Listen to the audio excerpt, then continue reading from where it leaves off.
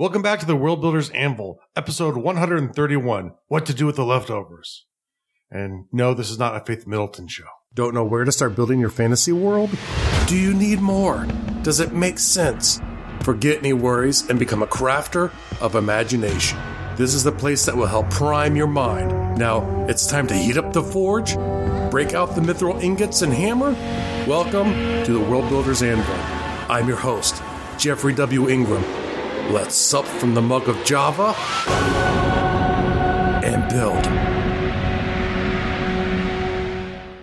Welcome back. As always, I'm Jeffrey W. Ingram. And I'm Michael Miller. And I got distracted today for a couple reasons. One, my brain is all afuzz. And two, I would start watching a show yesterday after... Get to the pot roast. There's no pot roast. You said leftovers. Yes, and I would never share that kind of leftovers with you. Chop suey. But I thought we were talking about... Eat it! Pot roast. No. Mashed potatoes? No. Cold pot spaghetti, at least, like pasta? Remember, this is a World Builder show. Well, yeah, of course. And we're not talking about food. We could. But food is my world. We're going to have to do a food episode. So this is it. Leftovers. No, it's obviously not. It's in the title. It's exactly leftovers. All right. It's So an what? HBo series. All right. So what are you talking about? Leftovers is an HBo series. I only started watching yesterday, and it's been out for 2 seasons, and I've not seen all of one. But it interested me from a philosophical standpoint. I'm not completely sold on even watching the whole series at this point. I've watched a couple episodes, but it kind of feels like I'm watching the first episode over and over again, which is okay. The other fun thing that is, comes into play in us talking about this is I have watched the entire first season, and I'm going to say stick with it, watch it. Now, we're not going to be talking about the show per se. We're not going to be spoiling anything. So if you're just getting into the show, The Leftovers, don't worry about it. We're not going to ruin any details for you. Or Michael won't. I might, but if I do it, it would be on complete accident. Okay. So the reason Jeff wanted to talk about it is from a philosophical standpoint. Yeah. But before we even get into that, I still don't know where you mean from a world builder standpoint. From a world builder standpoint, world building is ultimately, it's like storytelling. It's you ask questions and pick at things that interest you, and that's how you develop your world. So the question would be, if you took Earth or your world or any world out there and followed the show's prescription and removed 2% of the world's population on aggregate all on one day, October 14th, I've ruined the whole pilot now. So yeah, just to be clear, I thought you were going to go. I thought you were going to intro that a little different. Jeff is describing the premise of the show, which is simply that out of nowhere, 2% of the population vanishes. And so this is hardly your apocalyptic end of a world. This is not Fallout, which is, I think, October 23rd. So one quick lesson we can take away: try to rush through Octobers. Octobers seem to be bad for bad events happening.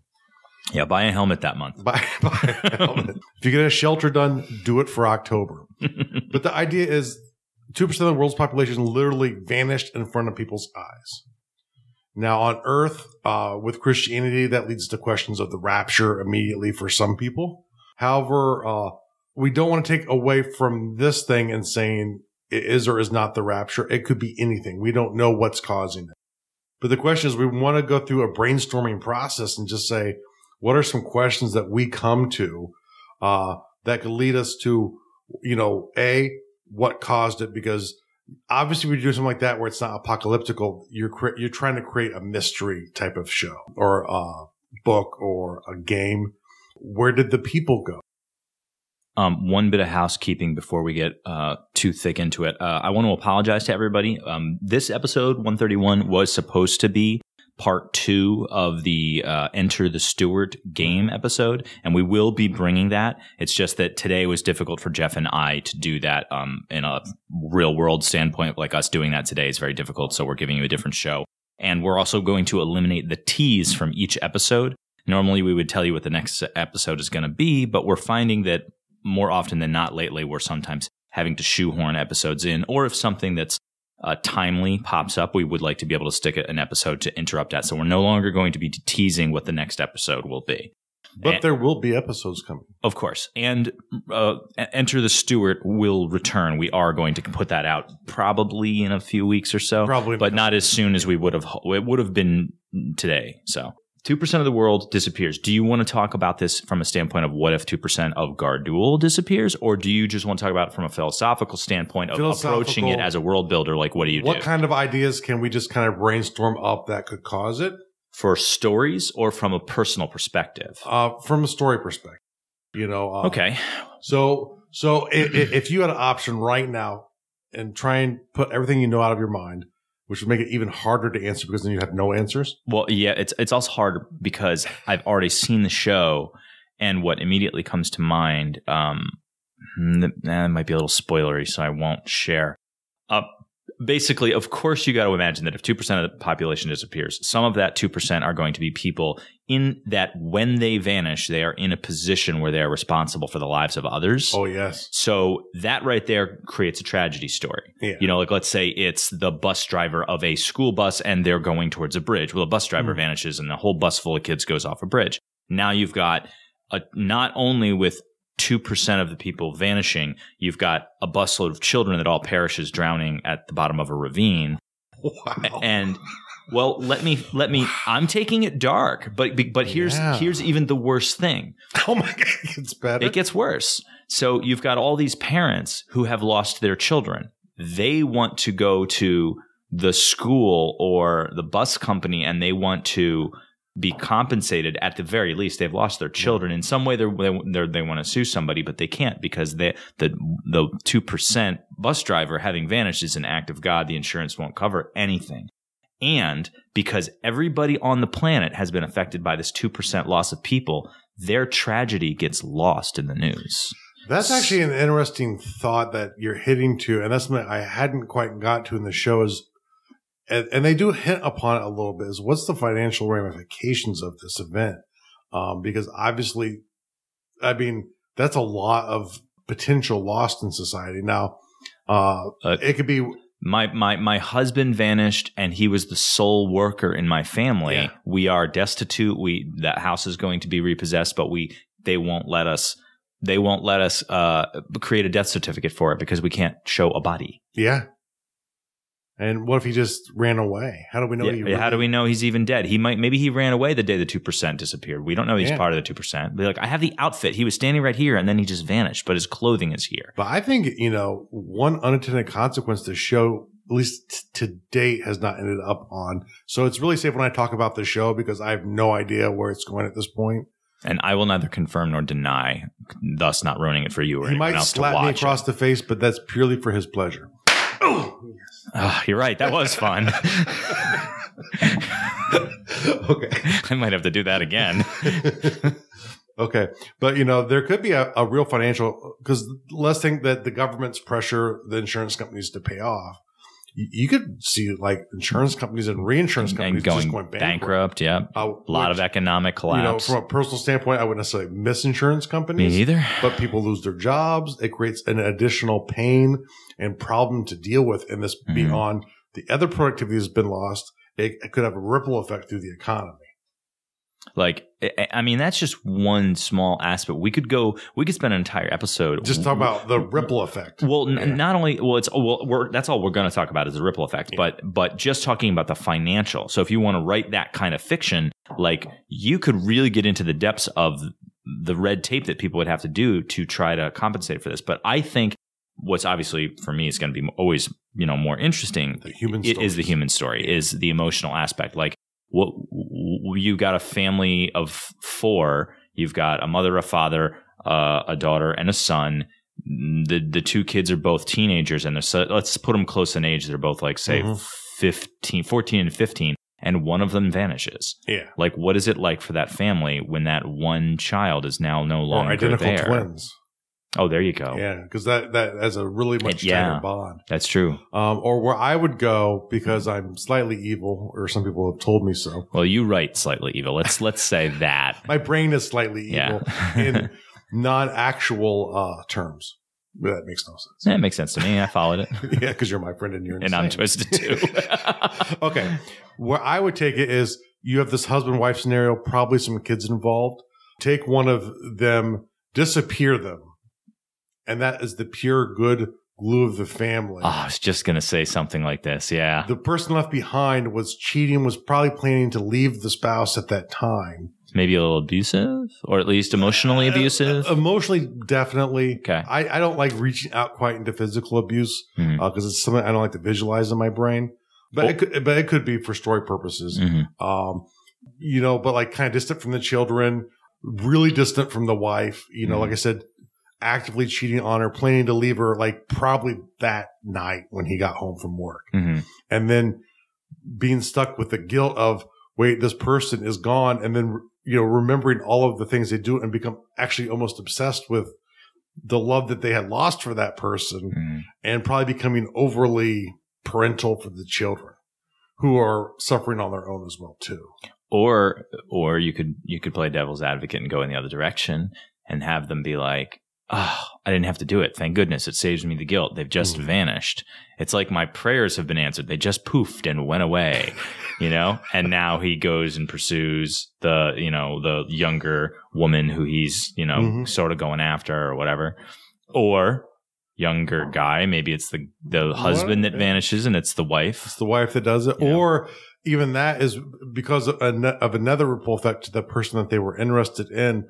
That person has lost interest in them as well too. So now you've lost the person who you had taken for granted, who had really taken care of your family. You still have the family, and the person you were trying to move towards, because of all of the events, is either gained a conscience, because then you're sort of built in justification on them suffering from the beginning.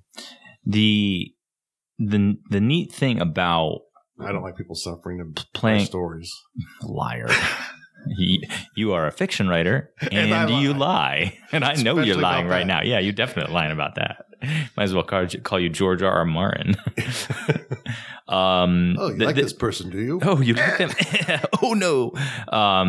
Spoiler alert. The interesting thing about talking about a what-if concept like this one is I find that what it boils down to is the idea of loss and suffering on a human level. When it all comes down to is that how does it affect each of your individual characters in a story? And it really is almost an apocalypse story because it's going to affect so many people.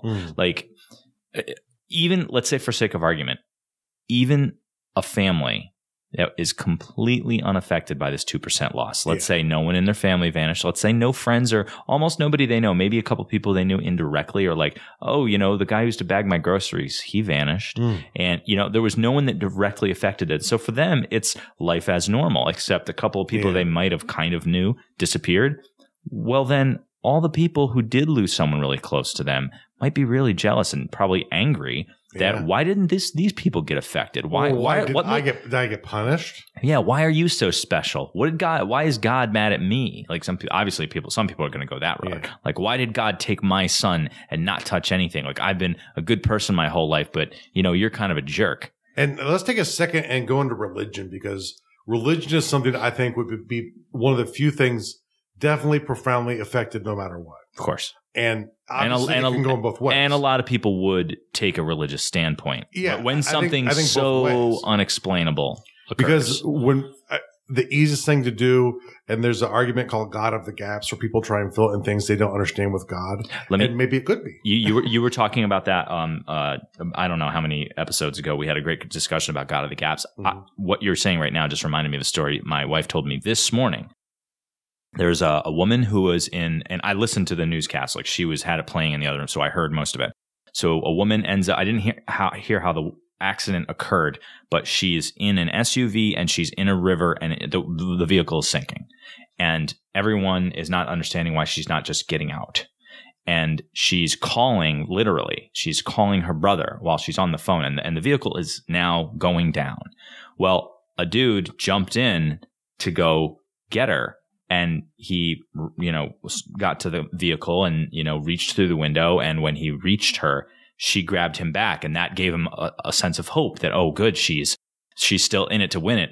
And he then tried to pull her free and pulled her free. And then she almost drowned him because he discovered in that moment, as a few other people did, she can't swim. Yeah. That's why she was calling for help, and that's why she didn't get herself out of the car. But they made it to safety. She survived. Everything's fine and good. Now here's the weird part. When they pulled the vehicle out of the water, all of the windows were up. All the windows were closed. He doesn't know how he pulled her free from the vehicle, and he knows he didn't pull her through the door. Yeah. So how did she get out? And how did a vehicle completely submerged in water that had electronic windows open and close its windows? Yeah. Some people would say that, well, God got her out of the car. Yeah. And who knows? I mean, that's the great question where it comes to that discussion is people really don't know. I don't think in either way. They have their opinions and they have reasons for their opinions, and those are all good. But the idea is it's a real strong urge in humans to fill in anything we don't know. And sometimes, like centuries later, you figure something out. And you're like, oh, wait, we rotate the sun? Oh, crap. Yeah. Yeah. A lot of times, stuff like that. We're not the center of the universe. So maybe years and years and years down the road, we understand why 2% of the population vanished. But right now, we're going with what we have right now. Which is you don't, because that makes it better. Otherwise, it makes it a really lame apocalypse story. Like, oh, my God, I can't get Cheetos because the guy behind the counter is gone. Yeah. Or you can, because he's gone, you can just walk out. Yeah, you're too moral. But back to religion, because it gets, I could see where in ways it's strengthened and in ways it's weakened, obviously. Because like you said, and Mike nailed it on the head, some people like, why did God do this to me? Bull, crappy, cocky duty on that. Well, the thing is, that's paraphrasing what well, the idea of putting God there is, what could, again, getting back to not knowing the source of such an occurrence, how could something so dramatic and so huge happen without God's intervention? Yeah. 2% of the entire planet vanishes. What could cause that? And since we don't know, we don't have a logical, technological explanation, people would easily blame God and ask why. But conversely, too, on the other hand, there are explanations pre-created, at least in Christian dogma, of the rapture. Right. This 2% was the number of people who are the true believers who are going up. And people argue differently on what that means. And I'm not a theologian. I won't pretend to want to argue that. But the idea is typically people think of that as that's like your saintly kind of people, your real good people. The rest of them are going to slug it out in the apocalypse of the world afterwards. So maybe it's that. So I think you have some people going to religions, especially more culty religions at that point. Because of this idea of, well, that was God's hand taking them up right before the end. And now the interesting thing is in leftovers, it's a random selection. And so you sit there and if you weren't, I think, predisposed to believe that, I think you'd have more of a tendency against religion than for it in that scenario. But in other scenarios you come up with, it might not be. It could be literally an act of God going, I'm going to screw with this planet, so let's just scoop up the people who don't deserve it. Yeah. I think for me, the more, the whole overall arc of this concept is interesting. So like, if you read the book Good Omens or you read the book World War Z, books or stories that cover a huge occurrence from a number of different perspectives, of course I find that interesting. Of course I like seeing it through the eyes of a different, perspective, not just one, like a narrator, but all the different characters. So like World War Z is a great book for that, because World War Z is not a read it front to back book. Every chapter is from a different person's perspective, and they take perspectives from all over the world. They're very, very different characters, which I find very interesting because, of course, the book was written by one person. So when you look at something like this, like the part of me wants to say, like, oh, it'd be great just to pick one person and just share their suffering, their perspective, And obviously, for me, it's going to be more interesting if it's somebody who's really deeply and negatively affected by losing 2%, and whether that 2% means they lost a child or a parent or, all right, again, the dark mind in me. Here's one for you. Let's say you have a single parent. I'm bad. Okay. So you have a couple, they have a kid. that kid is both physically and mentally challenged. Okay. And because of that, the father can't handle it and the father leaves. So now you have a single mother with a very special needs child that will need care for the rest of their life. And this, child gets to be the point where they're like a teenager. They'll never be able to live on their own, or maybe not even a group home. Like they're going to have some kind of care. And that child vanishes. Now, this mother, that child has been her every world and her every, her everything for all that time. But at the same time, there's definitely a degree and maybe a shameful spot in the back of her mind that wishes it wasn't so. And now it's no longer so. So what do you think? I'd run with that for a second. Well, I mean, that kind of leads me into certain sort of similar thoughts where you take it from the child's perspective, and it's, the first real memory you have as a toddler-ish age is your father saying, "Oh, I love you," and like literally having a heart attack right there and dying. And then down a year or two later, you're sitting there and your mom's like, "I love you," and she's picking you up to put you into the car, and poof, you fall to the ground. Oh, she vanishes? Yeah. And at the point, so talk about a way to get a character with a really screwed up, fear of falling in love syndrome. Right. I love no. Don't say that. Don't say that. Don't say that. Please don't say that. But I get it, but don't say it. Bad things happen when people say that. I mean, there's all kinds of ways, because I find that like a story like what you were describing, or the story like what I'm describing, I would want to run with that, because you've read some of my stuff. You know how I'm pretty mean to my characters. Yeah. I do some really emotionally nasty things to my characters. Even as a player, you do that. Unlike a lot of people try and build up their characters and level up their characters and power build their characters. And you were always one where you didn't mind doing great things in game, but you like screwing with your character too. Yeah. I had to laugh because I was listening to some old episodes, and I was re-listening to the interview you did with Don Metcalf, who's a good friend of the show. And in that favorite monster ever, mutant lemmings. What's that? Mutant lemmings. Mutant lemmings. Yeah, she owes me that book. She owes you that book. Yeah, she did talk about that in that episode. The question you asked her is, what would you do if you got transported into one of your worlds, into one of your book worlds? Like you became a character in one of the books. And she's like, "Oh, wow. Well, first, I would not tell anyone my name." She's like, "I wouldn't want anyone to know my name." She's like, "I'd be lying about who I am." And she's like, "I would definitely make it a point to make friends fast, because my world's can be dangerous, Yeah. And I thought that was kind of neat, because Dawn and I had that conversation one time when we were talking about our characters. And Dawn and I wrote a project where she wrote a character, I wrote a character, and we wrote a very, very long story with those two characters. And I was very bad, very nasty to this character. And the question was like, what would you do if you ever met that character? Yeah.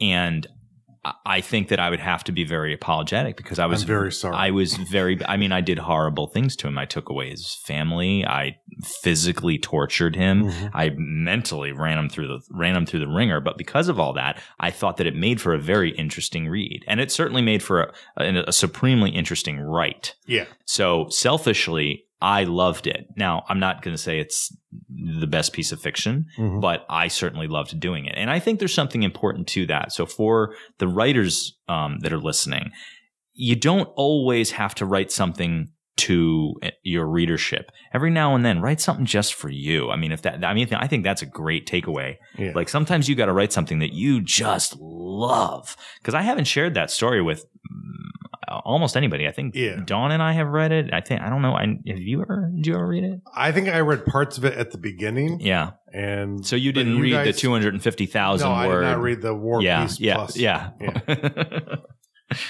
And one of the things to remember too is, and even if you release everything, if you want to make a living at producing stories, you do have to sell out to a degree.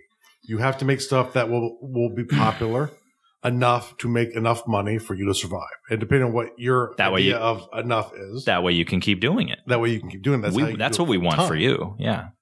But That doesn't mean all of your works have to be, and whether you don't release them or you want to release a one-off, you can do that too. And really famous authors have done that. And a lot of times they'll use pseudonyms just because they don't want to mix with the brand, and then they'll go, oh crap, I could have made so much more money. Let me just switch the name. Ding. And all of a sudden, well, that's a Stephen King book. I'll buy it. Maybe you've heard of The Running Man, the great Arnold Schwarzenegger movie that was actually a great Stephen Bachman book. Maybe you know the name Stephen King. Richard Bachman, of whom has a number of good books, but The Running Man was a very popular book. And that was a very interesting book. Yeah, the book was way better than the movie, but that's Stephen King. So that's one of those where I was excited when I first heard they were remaking it. And then when I saw what they were doing with it, I'm like, no, I'm not going to even watch it. Because I did enjoy the first movie, but there was so much they didn't do. The scope was too small. Wait, they remade The Running Man? And do I think a mini series for someone. Yeah, really? It was really bad. I didn't know that. Yeah. Or maybe I just had that nightmare, because I do that too, and my dreams are very vivid. There are some other approaches you could take if you want to answer this question in your world.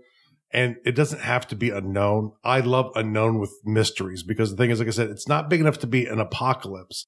It will have a stuttering effect on society. And I believe short term.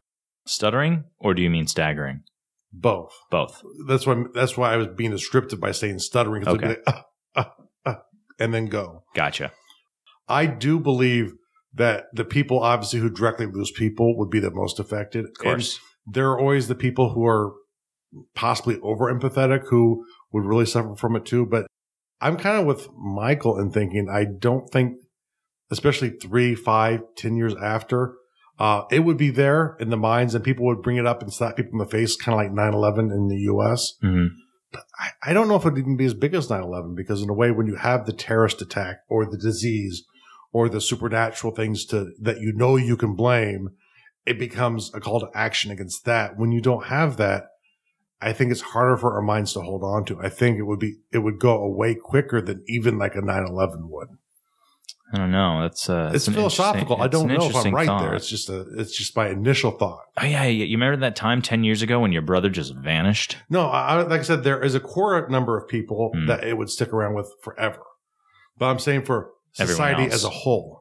Because eventually you would have to just move on. Life goes on. Yeah. That's the one thing that I forget what I was reading or watching, or what, I don't know if it was a movie or if it was some sort of autobiographical or, biographical, not autobiographical, biographical thing where they were talking about what somebody had died and like the next day, and they were talking about their experience of loss to somebody else who had just lost someone. And they're like, yeah, see, that's the sad thing. It's like, my wife died, and the next day people got up and they went to work and they bought their groceries, and the world just kept turning. It was a sunny day the next day, and I was angry. The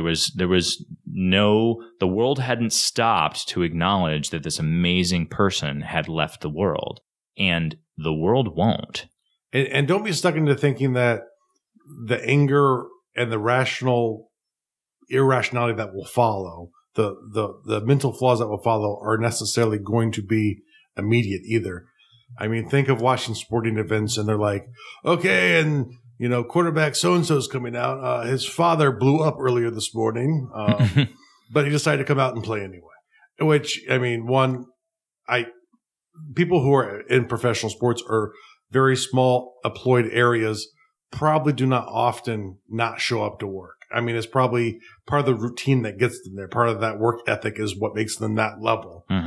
But, to me, I don't know if like a parent passed away, how functional I would be for the rest of the day, but let alone the rest of the year. But it depends on the circumstances too. Think about, it's like if you're a soldier overseas and your wife disappears, who's watching your kids, what do you do? That's a good one. That's a good one. That's a real good thought one. About, but you're going to start up here in your head, and probably as a soldier, you're going to fall back into your training, which is mission first, which is sad to say, but maybe after the mission's over, maybe you try and get back, but you have to stay focused on the mission while you're there, or you die there. Or potentially or fail and, see rule 1, mission first. Yeah. So. That's why there's always the joke. And I think it was actually a saying, but I think of it as a joke, so I forget, in the Army, which was safety was being pushed as really, really important. And if you think about it, you're talking about multiple ton vehicles, Your work gear is meant to kill people. So there's a certain level of safety that's very important as being a soldier. But when the Army starts pushing like, oh, we're all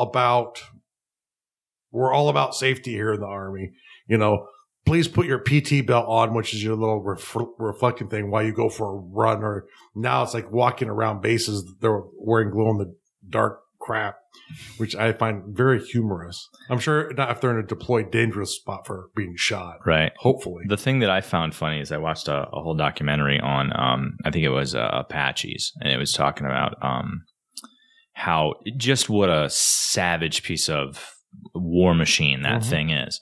And you cannot fly an Apache helicopter if you do not have 20/20 vision. They will not let you fly it, no matter how good of a pilot you are.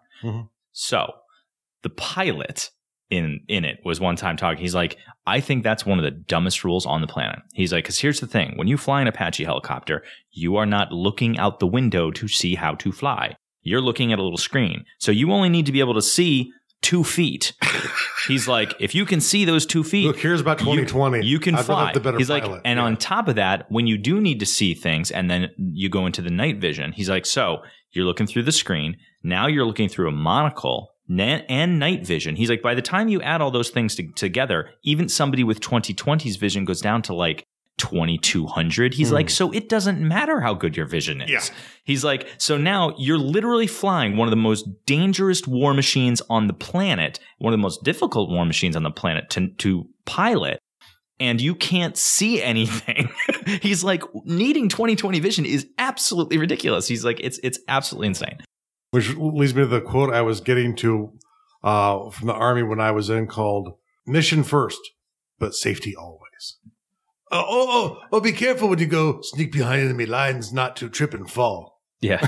Don't trip and fall when you're on Russian soil and we're not their friends right now during the Cold War. I'm not supposed to be here, but don't fall over. Hey, that thing's a 2-man lift. 2-man lift. Ingram, don't twist an ankle. All right. So I think a couple of things we should say in closing. Yep. Obviously, you don't have to copy the show, The Leftovers, and just say, what if 2% of the population vanished? But I think exploring the idea of what if a big thing blank happened in the world you're building and see how it goes, you can come up with some great stories there. Also, on a side note on The Leftovers, I have seen the whole first season. It's a great show. Give it a try. And the thing is to remember is really ultimately the job of a world builder is to ask questions to themselves. And even when there's something that I'm not necessarily interested in delving into myself, like I'm not planning to deal in a world where you have this large mystery X that happens. I'm not planning to do that, but I still love the exercise of just going through. So, Jeff, what's the tease for next week? Mike's a jerky pants. Oh, that's right. No more tease. Stop teasing me. Jeff, 1 point. I kind of softball that one for you. One, yeah. Okay. Because you even warned me that. I did warn you. Okay. So what's a world builder task? So make up an event. I kind of led right into that. I didn't even realize that was the task. Yeah. So make up an event for your world and just game it out. That's what you call these kind of things. And just think about, that's where you come, like a lot of the stuff, like the financial, we had no discussion of. I just wrote. We could go big on that though, the legality and the financial aspects of it. Yeah. About this, we could do a 75-part series, I'm sure, because. But I think only people like your wife would love it. Oh no, he didn't file the TPS report. But go ahead and make up an event for your world and just work them out. What would happen? How would these unique cultures you've created react in your world to this event from a religious standpoint, from a societal standpoint, from a nation state standpoint? Does it lead to wars? Oh, my son was visiting your kingdom and he just happened to disappear? Oh, yeah, that's a good thing. Yeah, that's a good one too. What's this words or what do you have there? Yeah, I know what that is. Okay.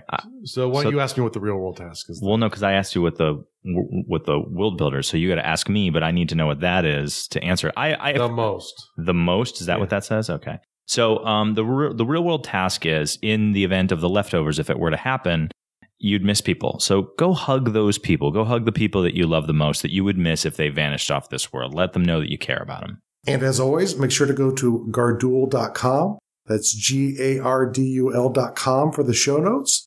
It'll be under Podcasting, World Builders Anvil. That's a great place to get all of the information from the episode that you've just listened to and to see all the resources that we've talked about in this episode.